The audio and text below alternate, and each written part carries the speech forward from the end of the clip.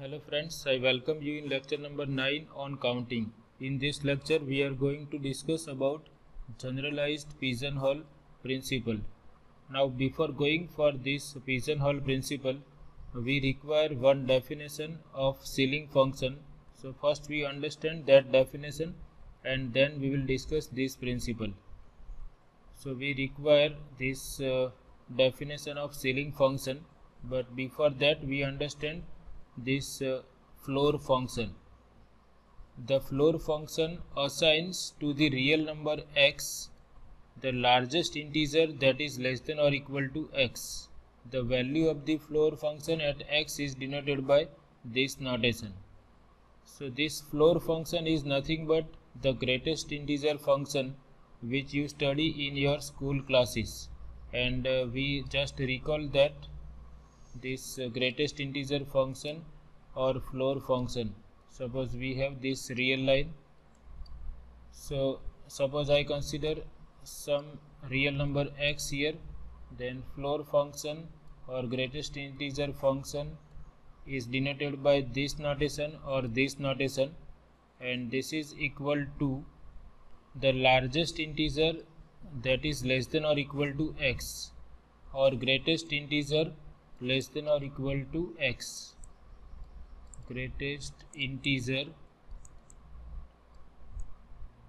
less than or equal to x. For example, suppose we consider x equal to 1.7, then we have to concentrate on those integers which are less than or equal to 1.7. So the integers which are less than 1.7, suppose 1.7 is somewhere here, are 1, 0, -1, -2 and so on. There are infinite number of integers which are less than 1.7. Out of these infinite number of integers, we have to find out the greatest integer, which is 1 here. Therefore, the floor function assigns one value to 1.7. Now suppose my x is integer, for example x equal to -1, then the greatest integer less than or equal to -1 is -1 itself. So the value of floor function at any integer is that integer itself. So this floor function or greatest integer function is defined in this way. Now we have another function which is known as ceiling function, and it is denoted by this notation. For floor function we are using this notation, for ceiling function we use this notation. So it is defined exactly in opposite manner.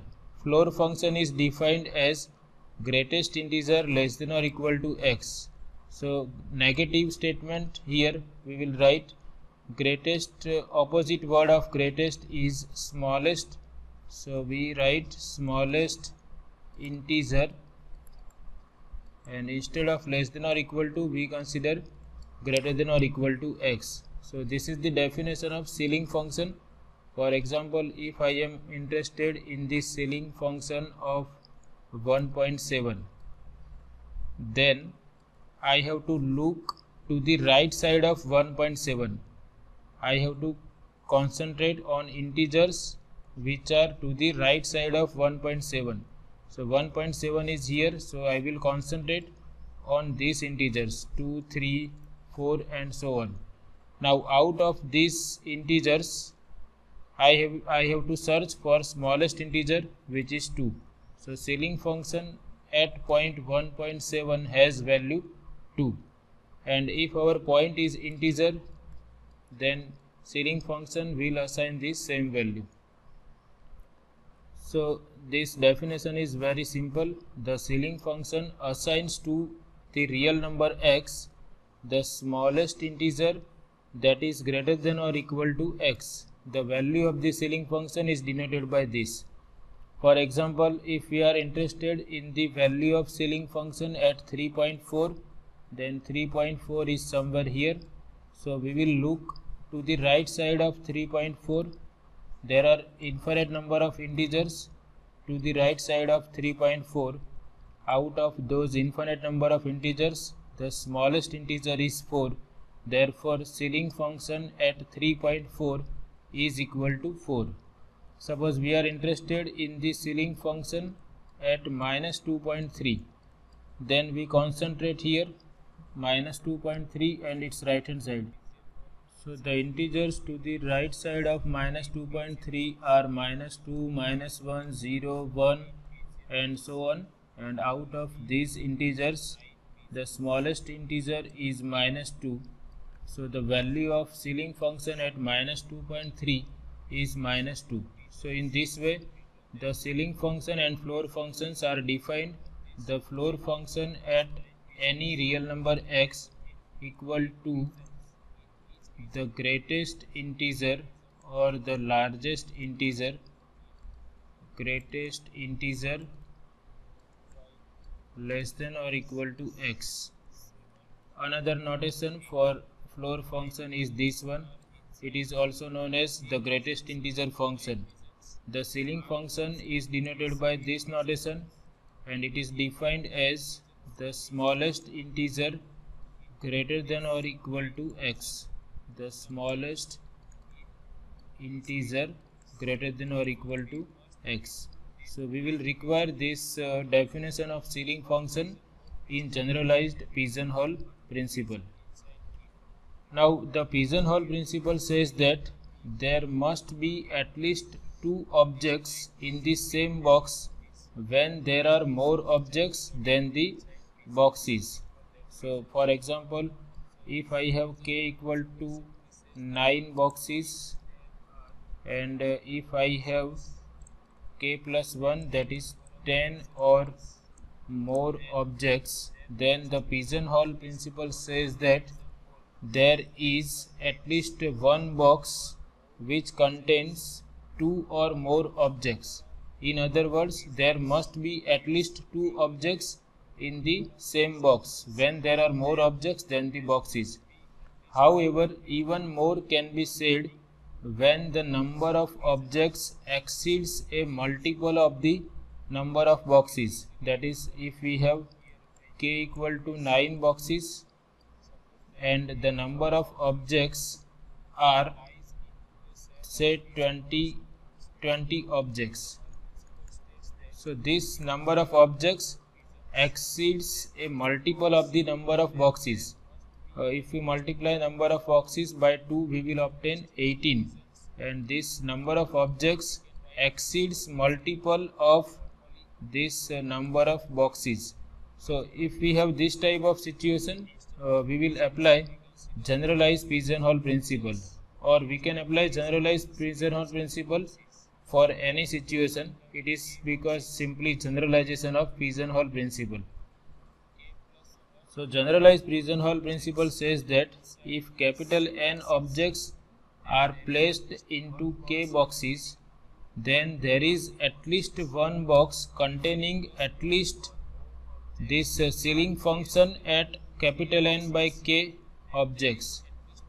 There is at least one box containing at least this number of objects. This number is the value of ceiling function at this point, number of objects divided by number of boxes. So we understand this with the help of this example. Among 100 people, at least how many of them were born in the same month?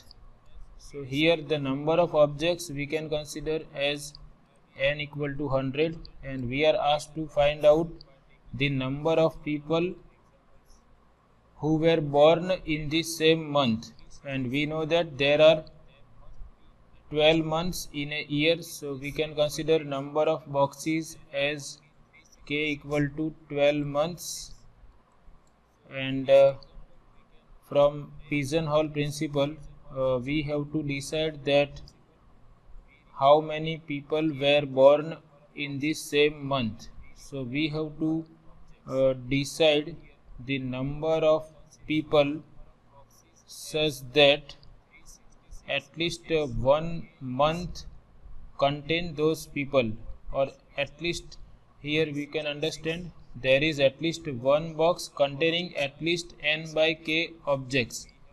So instead of box we have month, so we have to find out that how many people will correspond to 1 month.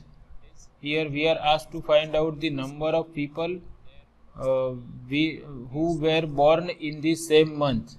So we can understand here in the language of this principle that if we consider capital N equal to 100 objects, which are people here, and we consider number of boxes equal to 12 months, then there is at least one box, that is there is at least 1 month containing at least ceiling function of 100 by 12 objects, that is 12 people. So we can find out the number of people who were born in the same month by calculating the value of function, ceiling function at this point 100 by 12. So that we have to write systematically. Here the number of objects is n equal to 100, or the number of people are 100. We have 12 months, so we consider number of boxes as k equal to 12. 100 people can have birthday in any of 12 months. Therefore, that is these 100 people can be inside any of these 12 boxes. So by pigeonhole principle, there is at least 1 month, that is box here, containing at least ceiling function of n by k, that is ceiling function at 100 by 12. 100 by 12 is 8.3, and the ceiling function at 8.3 is equal to the smallest integer greater than or equal to 8.3. So here we have this type of situation. 8.3 is somewhere here, and this is the smallest integer which is greater than 8.3. So the answer is 9 objects or 9 people. So in this way we have decided that among 100 people there are at least 9 who were born in the same month. So this is nice application of generalized pigeonhole principle.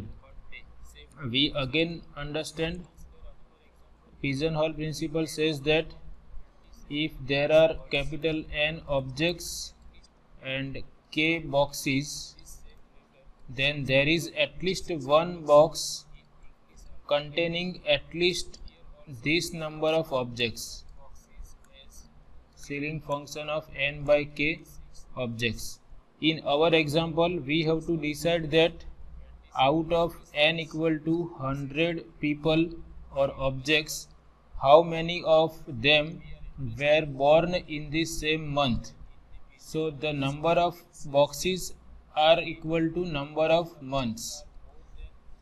So if we apply pigeonhole principle with these values of n and k, then pigeonhole principle says that there is at least one box, here box is month, containing at least this number of objects, that is 100 by 12, and we have obtained this as 9 people. So there are 9 people who were born in the same month. So in this way we can answer this type of questions related to counting using generalized principle, generalized pigeonhole principle. So this is all about this session. I hope you like it. In upcoming lectures we will discuss some more problems related to generalized pigeonhole principle.